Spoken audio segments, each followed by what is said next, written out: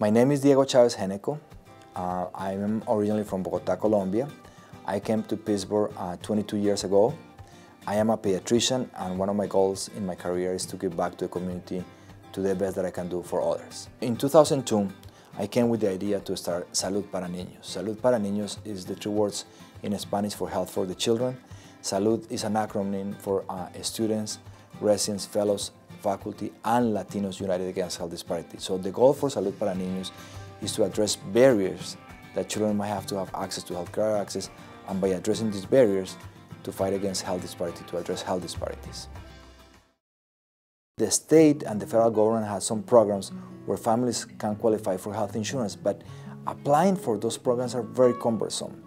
One of the things that I did when I first started my program in 2002 was I actually went through the process of applying for health insurance if I had a child at the time. And I remember thinking, this is really difficult. This is like doing taxes. And I understand how come families can do it. So it's not unusual to find kids who for some reason they don't have health insurance or they don't have healthcare access. And we're happy to address those barriers. My wish list for the future would be to see that all kids in Pennsylvania have health insurance, that we care more about each other as a community, as a country, as a human race. When I was starting the clinic, I realized that the hospital had this new mobile unit. It's a truck, and inside the truck they created 2 exam rooms and a waiting room. It was donated to Children's Hospital by the Ronald McDonald Charities. And in 2002, I met the people who were running the program, and I asked them if they will be considered working with me and if they will be willing to come. At that time, our free clinic was based on the Salvation Army. It was a very little room where there was 1 bathroom, 2 exam tables, and the exam table was divided by a curtain. And it was just me. The pediatric clinic was just me. So it just happened to be that the day they came, it was very busy. We have over 20 families there, over 20 kids. There were people waiting outside. And they said there was no way that we can say no to you. This is the Children's Hospital of Pittsburgh Ronald McDonald Care Mobile. We have been using the Care Mobile for about 18 years since the inception of the program of Salud para Niños. Every patient that we see in the truck is through free care. Nobody who's been seen in the truck is going to get any bill from the care that is being provided. We take the truck to different locations around the city and around the region. Right now we're offering a free clinic every Tuesday morning with the help of the truck and in partnership with Casa San Jose.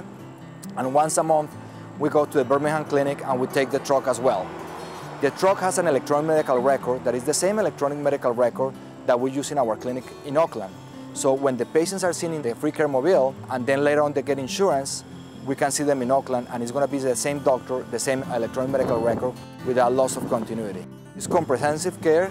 Families get the medical visit, but we also put a lot of emphasis in prevention, injury prevention, dental prevention, and the idea is to provide comprehensive health care for the well-being of all the children in southwestern Pennsylvania. My grandfather was a physician, my mother was a physician. Growing up back in Colombia, I saw my mother doing similar things, providing care for the people who need it the most. There is a story that I tell a lot. We just have come from a trip in the United States. We came for vacation and I had bought a nice pair of sneakers and I was so happy with my sneakers. And I was probably in high school and I come back home and I see that there is 1 sneaker that is missing. And I asked my mom, what happened with my sneakers? And my mom said, well, I had to take care of somebody who actually had a leg amputated and didn't even have a shoe for the leg that it was not amputated. And now this person doesn't even have a leg. I wanted to give him the best for the leg that I had left. And I decided that that was your shoes. And of course, you can imagine as a teenager I was not that happy, but I also started to realize what it matters in life. What it matters in life was not those pair of sneakers or the shoes, it was the legs of that other person who no longer had one of them. So one of the things that I do, what I do is probably because of my mom's example and my dad's example, they both were very invested in caring for others and making sure that that was the most important thing.